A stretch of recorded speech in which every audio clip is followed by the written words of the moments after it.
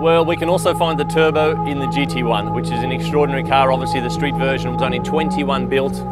Very, very rare piece of Porsche history, if you like. It was a 1-2 victory in Le Mans with the 98 Le Mans car, so it has great success. It was a bi-turbo, a lot of power again, 544 horsepower.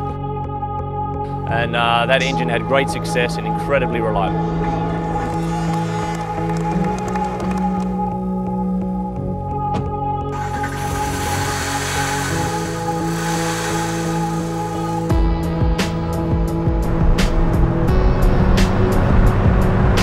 Lucky to be driving the Porsche GT1 road version.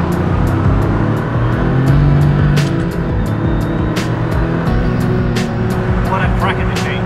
Feel that turbo engine. Phenomenal power, phenomenal usability across the range.